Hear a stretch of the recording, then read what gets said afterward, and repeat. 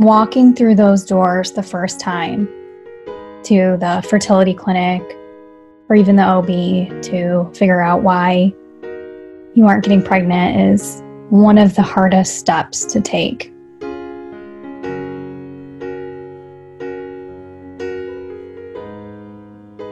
You know, when you're going through infertility, it can feel like you are the only one who feels this way, and it can be incredibly lonely. And you just wonder, is there someone else out there who's throwing away these pregnancy sticks, these negative sticks over and over again, or am I the only one? And if you're really lucky, you'll come to find that you're not alone.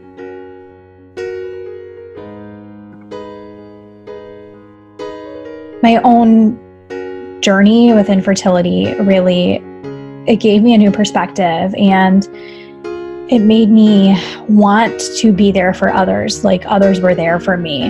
I was so fortunate to find this amazing online community, and I don't know that I would have gotten through some of my darkest days without this group of people that I met across the world, across the country, online. And when I realized that there was something that I could do every single day for my job that would also have an impact on people going through exactly what I went through, it was a no-brainer for me. I had to be a part of it.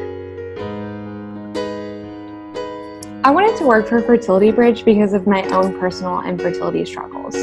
My infertility journey was very difficult and emotionally draining, and I really wanted a purpose to my pain. I also was in a position where I had learned so much about the medical side of infertility because of the massive amount of research I did while pursuing fertility treatments. I wanted an opportunity to use my knowledge for something good. Working in the infertility field is an incredible honor for me. I'm so thankful that I can use my story to help others struggling with infertility. I wanted a purpose to my pain, and I'm so thankful to have found that through this work that's so close to my heart.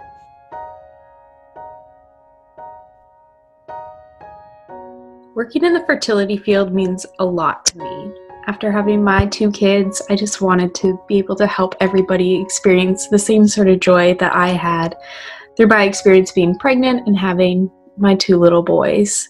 I never thought that I'd be able to combine my marketing degree and my background in marketing with being able to help people to have babies. I always thought that I was going to have to go back to school, go to med school, just something that was not in my plan, but I knew that I wanted to help people in this field. So being able to find Fertility Bridge in the weirdest way was just so amazing. Working for the fertility community has come to mean a lot for me. Sort of stumbled into this field, but a few months later, my mother revealed to me after 27 years that she had struggled with infertility, and she discussed with me what that meant to her. I've always been interested in doing something for the greater good, something that helps people or brings them together, and so this combined with having my mom tell me about her experience and the difficulties she faced in trying to conceive really gives meaning to the work I do.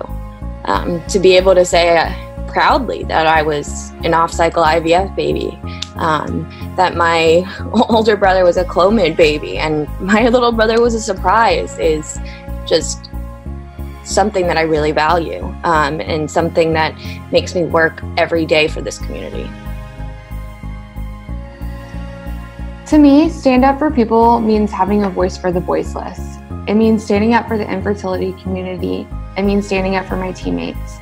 It also means being an advocate and using the platform we have through Fertility Bridge to stand up for others.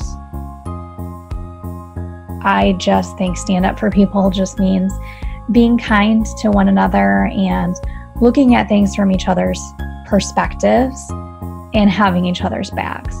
And it's especially important to me now that I do have a daughter, that she gets to see me stand up for people and be there for others when they need it the most.